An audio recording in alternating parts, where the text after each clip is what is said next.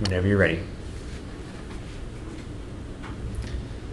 Imagine, if you would, a world of reclusive, antisocial heaps of flesh, bereft of passion, empathy, or humanity. That may be a pretty bleak and unrealistic outlook on our future, but it's still something to think about, given that we may be headed down that path. What would constitute such a bleak outlook on our future? Of course, it's the demise of libraries. Emotion, ambition, intelligence, love, hatred, empathy, adventure. These are words associated with what can be encountered at a library. These things, though very human, are quickly wilting from our society with the onset of quick, detaching technology aimed at instant gratification and a reduction in physical society and interaction. Libraries have both been a source of knowledge and a social hub for interaction between like-minded intellectuals. Libraries must continue to thrive in order for a facet of our humanity to remain intact.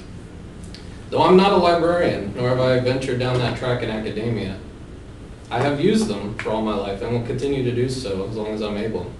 A few of my close friends have gone down the library science track and have made me aware of the perilous jeopardy that our beloved libraries are encountering.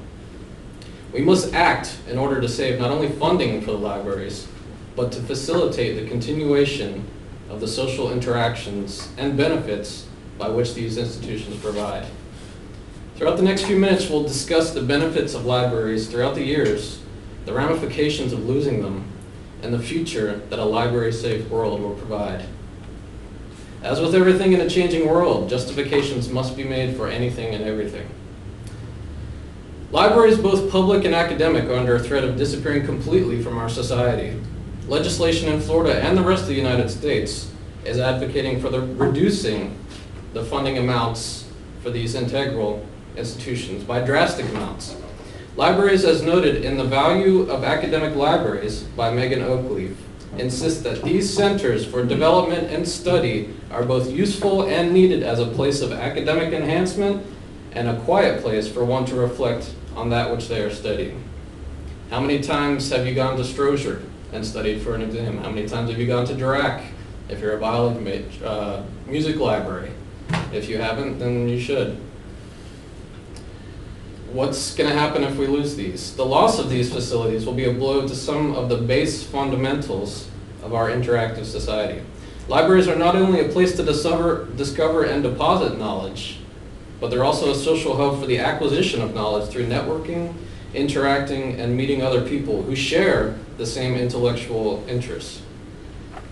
Furthering the notion of disconnection from interaction, in the role of value of public libraries in the digital age of technologies, from the Journal of Information Science, it suggests that with the loss of social hubs of knowledge, our society may become even less interactive with the onset of instant messaging and texting.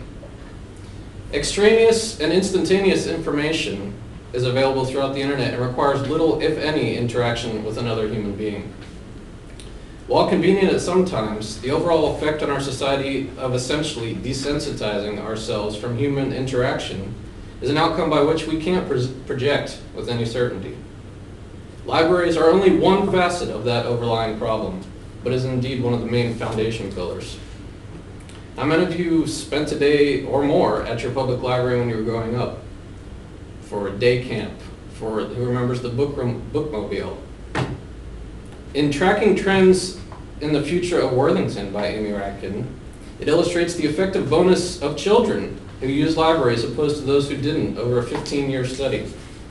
The statistics were staggeringly more in favor for those who were brought up using libraries in their youth than those deprived of that privilege. We as a society cannot afford to lose these multifunctioning places of knowledge. We must do something to further the funding of public and academic libraries. Plain and simple. Although a solution isn't easily obtained for a topic concerning funding, legislation, things of that matter, steps can easily be taken to ensure that your voice is heard. As campy and ineffective as it may seem, writing your local congressman, representative, or politician actually goes a long way. Many propositions, acts of legislation, and proposed laws have been nullified or at least reconsidered because of an outcry of the populace. The need to further the funding of library institutions can, unfortunately, only be done by legislation. The funding for the state and federally funded facilities can only be changed or decreased by legislation. The same way that funding is decreased, it can also be lobbied to increase. Budget cuts are extremely common. Reducing program capacity is often without public knowledge.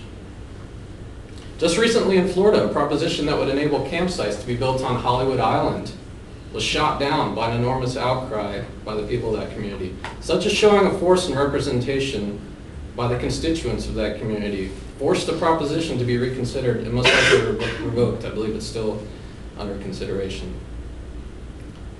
Contacting our local authorities is only the first step. We must be strong in our resolve to follow the demand to continue funding for libraries to the end. Libraries are and have been the center of our societies. The basis for knowledge has always needed a repository for the accumulation of facts, theories, and hypotheses, and in that need was born the library. Storage, both physical and virtual, of knowledge is essential in humanity's endeavor to better themselves and their surroundings. In The Organizational Change to Meet the Digital Challenge by Stephen Parnell, a plan is outlined in how to reorganize these library facilities to meet both academic and public, to meet with the changing and fast-paced world. Though things can be adapted and updated, the primary function as a social hub for knowledge would still be maintained. Visualize a world without a physical place for children to go, to learn about dinosaurs, galaxies, electronics. Imagine a place in society where there's no central library on the campuses of college life. Not only are said libraries a place for academic discovery, they're also a place to congregate in preparation for examinations, quizzes, and term papers. Imagining a place and time without the physical realm of libraries is quickly becoming a reality. In A Viable Future for Small and Rural Libraries by Joseph Nye, the author proposes that unless something is quickly done to ensure the stability of funding future for these institutions, they will be in great danger. With the advent of the internet and digitized sources, many are assuming that these repositories are obsolete and not needed. With the constant need to save and conserve money, it is easy to overlook the fact that losing a library not only does a disservice to the public, it does a disservice to humanity.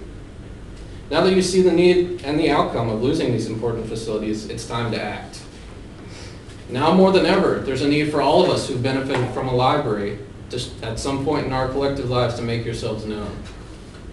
The ability and privilege of us as a society to keep these institutions of knowledge around must be stressed.